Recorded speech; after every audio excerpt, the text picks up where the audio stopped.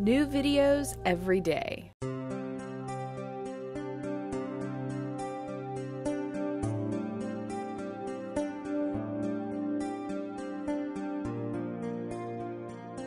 Hi, my name is Sonja Spray and I'm a yoga teacher from Austin, Texas. And today I'm going to show you a yoga sequence to help relieve anxiety. So maybe you want to try this before a big meeting or a big test if you're a student. But to get started, we're just going to move right into sun salutations. So that's just a flowing sequence that gets the blood moving, kind of just gets all that worry out of your system. So coming to the front of your mat, standing evenly on the tripod of your foot. Inhale, look up at your fingertips, and exhale, fold forward. Let the neck go. Inhale, look up halfway, and exhale, step or hop to the back of your mat, and take it through chaturanga. Inhale for cobra, or bring the knees up for up dog, and then draw the belly back and press into down dog. You'll take 5 breaths here and start transferring the weight over your heels. So down dog's kind of tricky because it looks like you want even weight in your arms and your legs, but really you want your legs to bear as much as possible and you want your hands there just for a little bit of support. So you're going to start peeling your hands up off the floor, shifting your weight over into your hips, and bend the elbows slightly instead of hyperextending. On your next inhale, you'll look in between your hands and step or hop to the front of your mat. Inhale, look up halfway, and exhale, fold over your legs. Inhale, look all the way up at your fingers, and exhale, bring your hands down to your side. We'll take that again, inhaling, looking up, exhale, fold forward, inhale, come up halfway, extending the spine, and exhale, step or hop, and take it through chaturanga. Drop the knees if you want, and take it through cobra or up dog, and then draw the belly back, and press into your heels for down dog. So breathe deeply here. In through the nose, filling the rib cage, and even breathing into that kidney area, right in here. And exhaling slowly. You can pump your heels if you want, get the blood moving in your legs a little more, and then press back. On your next inhale, look in between your hands and step or hop to the front of your mat. Come up halfway and then exhale. Release over your legs. Inhale, come all the way up. Look at your fingertips and then draw your hands down to your side. And then we're going to move into warrior poses. So stepping back with that left foot, you're going to rotate the left heel down, keeping the right foot straight ahead. And you're going to bend that front knee. So when you start bending here, instead of bending and just kind of letting your hips fall open, you want to keep those hips square. So you want them both square side to side, so you don't want any hitching. And you also want them square front to back. So if your hips are really sticking out one way or the other, you want to try and keep them parallel, lifting with that low belly. And then instead the bend comes from the tailbone tucking into the body, and that guides the bend of the knee. And once you're there, you'll inhale and look up at your fingertips, either bringing your palms together or bringing them maybe 18 inches apart so you have a little more space in your shoulders. And really press with that back heel. And as you press that back heel, feel the power extend through your fingertips. And breathe here, breathe high. Tuck that tailbone a little farther forward and feel those hips sink open. And then we're going to come up and out of the pose, straightening that foot. And we're going to tiptoe that back foot in a little bit as you lean forward. So as you kick that left foot back, you're going to come forward with the right foot. Now, if you have props handy and it's a little bit hard to balance, you can use books or a cushion, or if you have blocks, and use that to help hold yourself parallel. And you don't want to go over, so this isn't a standing split. You want to keep it straight at a 90-degree angle with that bottom leg. But if you can, you want to lift the hands. And if the ground is uneven, it makes it a little easier. And look out in front of you. And even if your hands are down, look out in front of you. And breathe here. Feel that power of the bottom leg. Bend the knee slightly to make sure the power is really coming from the leg and you're not just locking it into place. And exhale and drop out of it as gracefully as possible. And we're just going to fold forward into Parsvottanasana, or pyramid pose. And this is going to be a more relaxed pyramid pose, so you might be used to having the hands behind the back and really extending, but here we're just going to let the hands fold forward and really relax here. And just let go of everything. Breathe heavily and deeply into the torso, into the hips, and anywhere you might feel tension.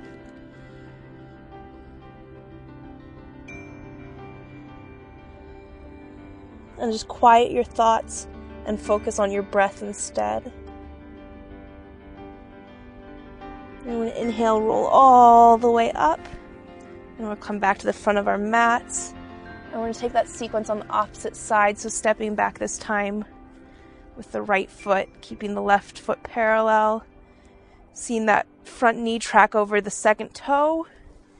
And inhale, look up, press that back heel, and extend through the fingertips. So these poses are generally named with some purpose. So these Warrior One poses, or all the warrior poses, are really empowering. You want to feel the strength sourced from the ground, really press in the heels and lift up. Feel the strength in the backs of your legs. Feel your upper body supported. Feel that you can even bend back slightly. Again, the bend in the knee comes from the tailbone tucking under. And lift your gaze. And feel that you can handle anything that's going to come your way, including Warrior 3. So set yourself up. We're going to straighten that front knee. Start tiptoeing that other foot in and hinging forward. And as your torso comes forward, your legs come up. And then either choosing a point in front of you that's not moving to focus on for balance, or I guess do that either way, and then keeping the arms high or on the block. Or if you want to, you can even kind of meet it halfway at the hips and start working your way towards extending the arms, focusing on the balance. And again, bend the knee to make sure you're not hyperextending. And you might even feel that hamstring and the quad work a little harder when you do that. Try not to hunch the shoulders, let them float away from the ears. And on your next exhale, release as gracefully as possible and fold over the front leg for pyramid pose, Parsvottanasana. You can close your eyes here. Feel the weight evenly distributed in both feet. Feel the toes grasp just slightly. And breathe through the nose. Again into the back and high into the sternum. And just dissolve any tension you're feeling. Okay, and then we're going to bring that foot back behind us and press into down dog for a moment. Feel that your legs might be a little bit different, and maybe shake it out. Get that circulation back to normal. Then we're going to release down to all fours And just press back into down or into child's pose for a moment, balasana. And then we're going to come up to seated. And we're going to take a couple twists. So, to set up for this twist, a Matsyasana twist, you're going to take, which is just a sage's name. So, this one doesn't necessarily have the same meaning as the warrior poses. You're going to take your left leg, so I'm mirroring you, and tuck it in so the heel comes to the opposite hip. And then this other one's just going to stack in front of it. And if you want a little deeper twist, you can bring the heel to the other side of the knee. And if your sit bone is peeling up off the floor, you want to work to press that down, but it's okay if it doesn't touch. If you want to feel that contact, you can use a towel or a blanket or a cushion to fill in that space. And we'll bring the left elbow across the right knee. So again, I'm mirroring you, and just take a gentle twist. You can keep the hand lifted or just relax it down. You're going to look behind you, and on the inhale, lift up, feel the spine get long, feel yourself pulled by the hairs on your head, and exhale, release. Feel that liquid belly sensation where your abs just let go and fold across the body.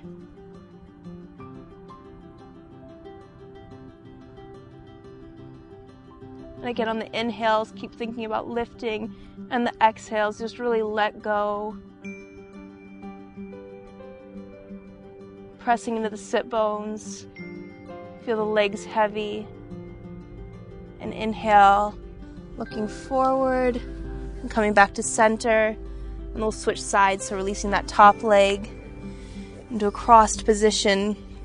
Bringing the other one, either ankles in front of the other or bringing the ankle across the knee. And this time, right elbow across left knee.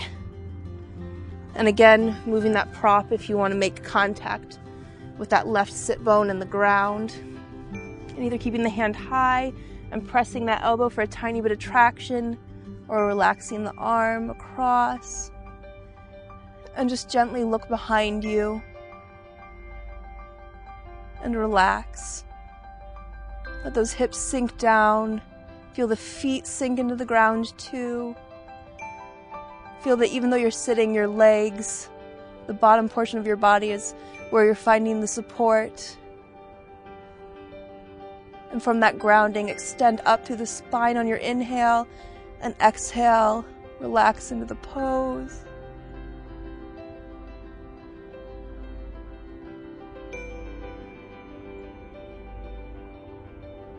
And just breathe and release. Come back to center on your next inhale. Unwind the legs. And then you're going to roll onto your back, one vertebrae at a time, for Shavasana or corpse pose. So rotate your arms up so that your shoulder blades lay flat against the ground. And close your eyes and relax. If you want to, you can support your head or your shoulders with a blanket or a pillow. And use whatever props make you comfortable in this pose. You can roll up a blanket or a cushion behind the knees too, so you get a little lift there, and release in the legs. So take at least a 5-minute rest here. It's especially important if you're experiencing anxiety and you have something to prepare for in your day. And just let go. Focus on the breath here. Inhaling deeply in the belly. You can even put your hands on top of your belly and feel the air fill. And exhale. Let go. And anytime your mind wanders onto anything that's stressing you out, just bring that thought back to the breath. And that was a sequence for anxiety. And in our next video, we'll do a hip opening yoga sequence. Thanks. If you liked this video, we have hundreds of more alternative videos ranging from sexual health to psychology to mind control. So if you liked it, go ahead and click on me to enter the Psychetruth channel.